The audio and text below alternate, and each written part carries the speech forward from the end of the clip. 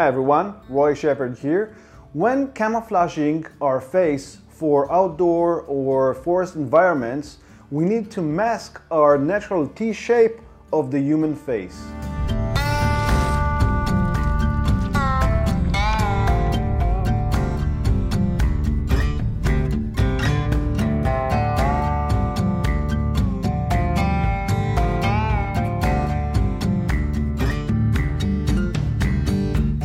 Since childhood, the human face is the first pattern our brain learns to recognize. We start with our parents, and later on in adulthood, we recognize faces everywhere, including in clouds or in trees.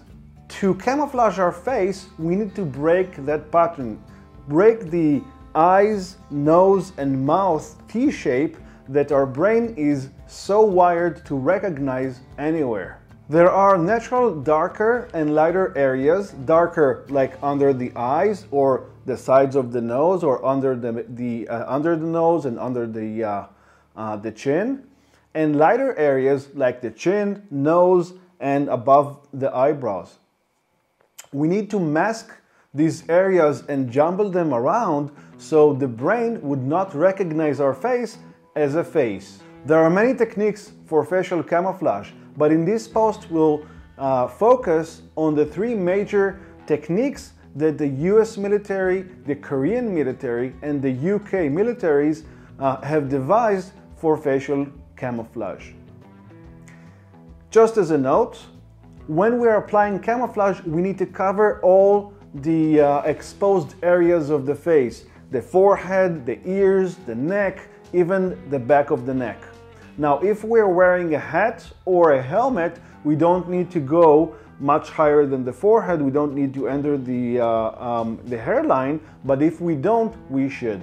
First, the US military technique is very simple. We start with the darker colors and go to the brighter colors.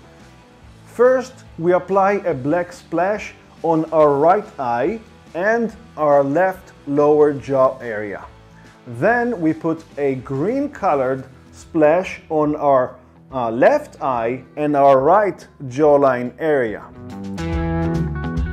Then we take the brown color and cover the mouth area and neck, and a little bit on the forehead and covering the spaces around the other colors. We add a few splooshes of black and green to fill up the gaps until our entire face is covered with the camouflage.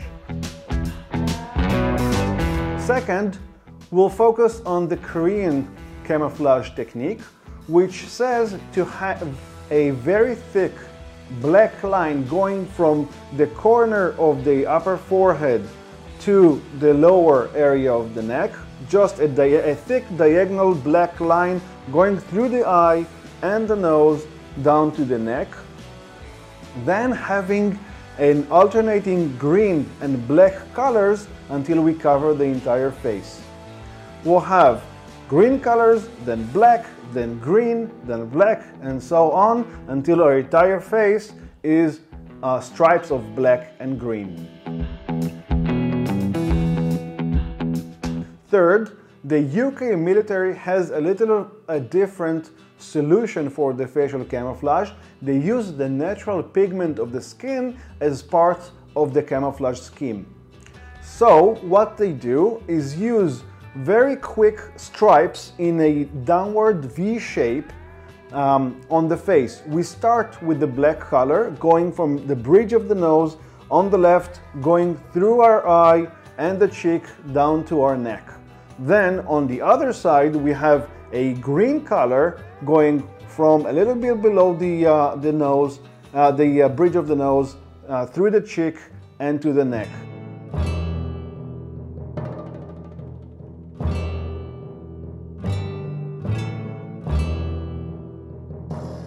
And then a brown color for the other side.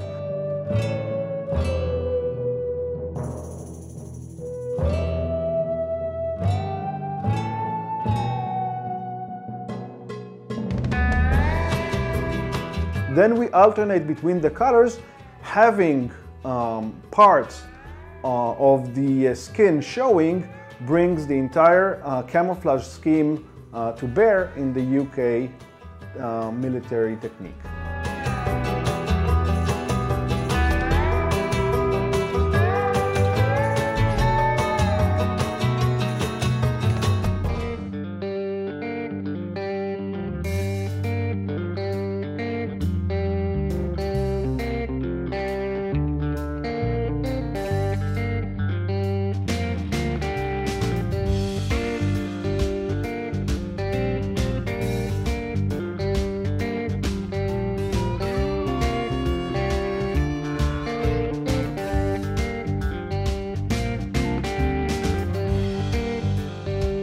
To sum up, there are many techniques for facial camouflage, but all of them have the basic functionality of changing the natural darker and lighter areas of the face to destroy the original T-shaped pattern of the human face, moving the dark and light areas diagonally across the face instead of in a T-shape.